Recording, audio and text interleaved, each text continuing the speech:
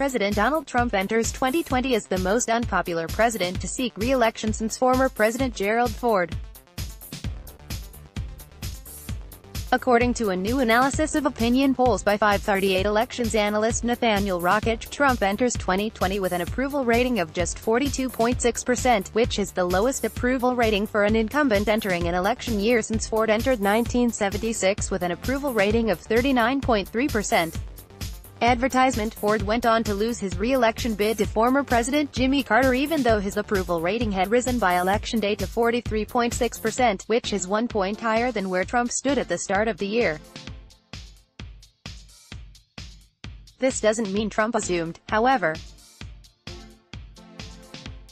Former President Barack Obama entered 2012 with a similarly uninspiring approval rating of just 45.7%, but saw it rise to 49.5% by Election Day. Trump's current approval rating doesn't sound a clear signal one way or the other on the question of his re-election, but it does maybe hint that he starts off the new year at a disadvantage. Rakich concludes. One interesting aspect that Rakich didn't include in his analysis is Trump's disapproval rating, which at the moment is higher than any other president at this point in their terms. Looking at FiveThirtyEight's historical charts, Trump's current disapproval of 53% is higher than the disapproval rating either Ford or Obama ever reached in their first terms. What's more, Trump's disapproval rating has been above 50% after his first 2 months in office, which makes him unprecedentedly unpopular in modern times. Advertisement: Enjoy this piece? Then let us make a small request. Like you, we here at Raw Story believe in the power of progressive journalism. Raw Story readers power David K. Johnston's D.C. report, which we've expanded to keep watch in Washington. We've exposed billionaire tax evasion and uncovered White House efforts to poison our water. We've revealed financial scams that prey on veterans, and legal efforts to harm workers exploited by abusive bosses. And unlike other news outlets, we've decided to make our original content free. But we need your support to do what we do. Raw Story is independent. You won't find mainstream media bias here. Unhinged from billionaires and corporate overlords, we fight to ensure no one is forgotten. We need your support to deepen our investigative reporting. Every reader contribution, whatever the amount, makes a tremendous difference.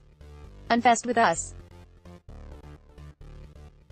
Make a one-time contribution to Raw Story Investigates or click here to become a subscriber. Thank you. Click to donate by check. Enjoy this piece? Then let us make a small request.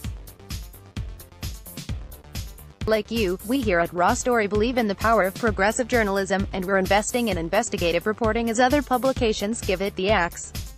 Raw Story readers power David K. Johnston's D.C. report, which we've expanded to keep watch in Washington. Exposed billionaire tax evasion and uncovered White House efforts to poison our water. We've revealed financial scams that prey on veterans, and efforts to harm workers exploited by abusive bosses. We need your support to do what we do.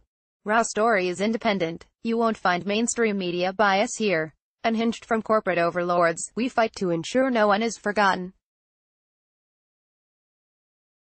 We need your support to keep producing quality journalism and deepen our investigative reporting. Every reader contribution, whatever the amount, makes a tremendous difference. Invest with us in the future.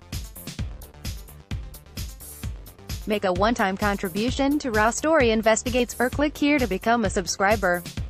Thank you. Report typos and corrections to email protected. Let's block ads. Why?